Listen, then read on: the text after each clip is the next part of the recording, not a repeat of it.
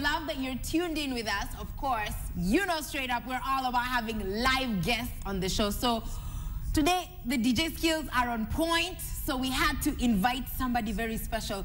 Before I even get there, K-Trix Niambie, how do you feel about, you know, female DJs on the decks? I support female DJs, and they all know. I have a couple of friends who are female DJs, and I'm also looking for a female DJ for my company, Spin Cycle. Ooh. Yeah. Ooh. Yes. I love it. Okay. Well, this might just be the female DJ for you, because I believe she is the bestest.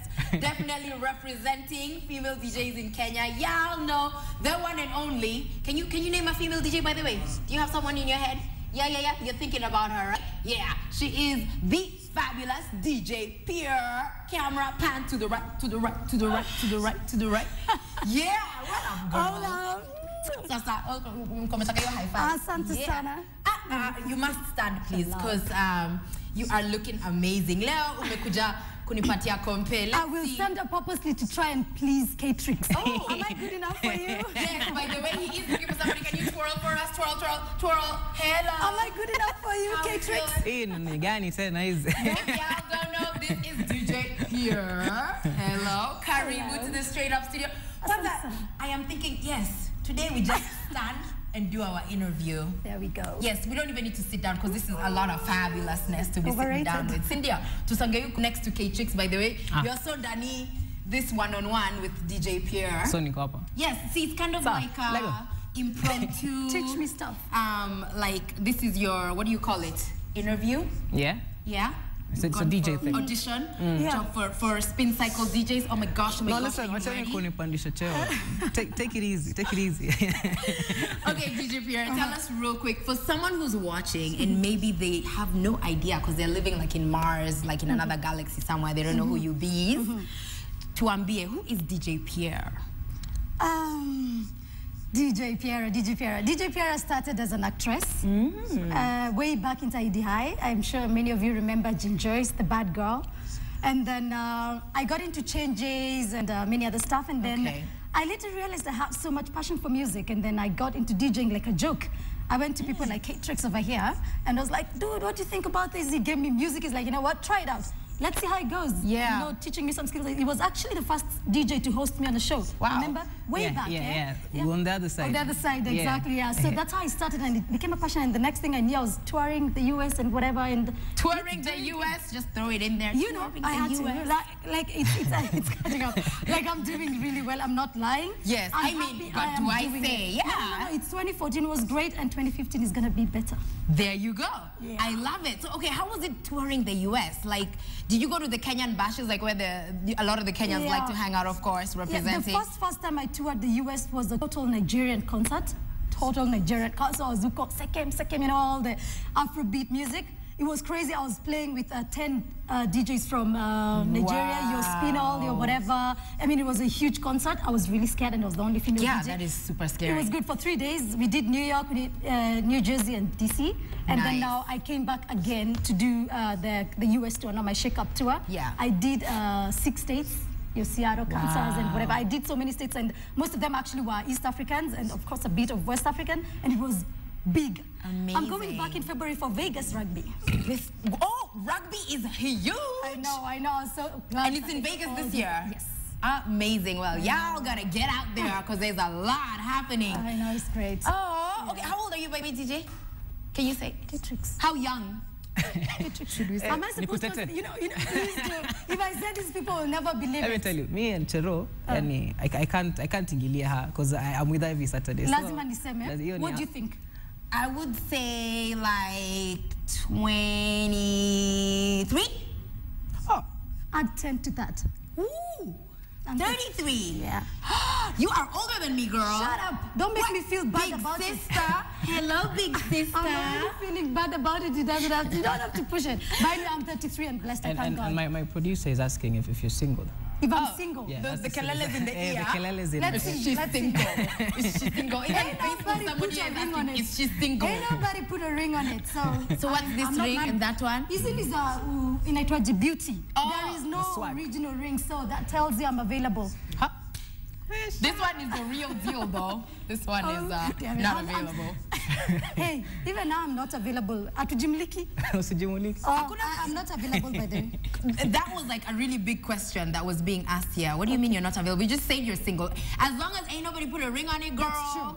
That's true. Because if you like it, then you should put a ring on it. Hella. Yeah. Anyways. But I'm easy, I'm not trying to date or anything. Okay. No, I'm easy. We got it. We got it. You're not single. Right. So anyways, moving on. Tell me. I think, when I think DJ, I think like, how can you keep up with all the music? That's my big question. Like, there's so much music out there. I know. How do you even deal? I'll tell you what, first and foremost, I play all kind of genres of music. I mean, I play everything. And if I tell you the truth, my favorite song, I don't know if Trix is going to play it later, but it's Mukangala. That's like my favorite song. Mukangala.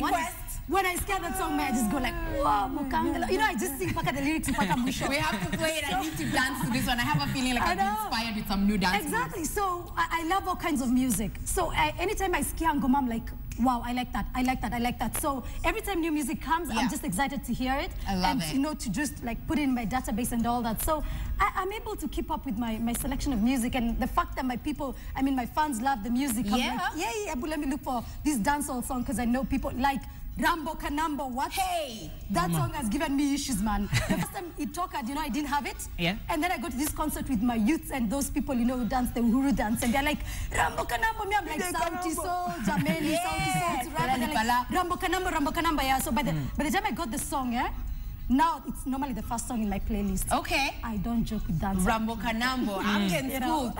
Someone asked DJ Pierra. Let me ask you one quick thing while K-Chicks thinks of a question for you. Someone who's asking if you guys are sisters. There you go. And someone else is saying, female DJ fabulous. Where? Is it a he? Yeah, it's a he. Yeah.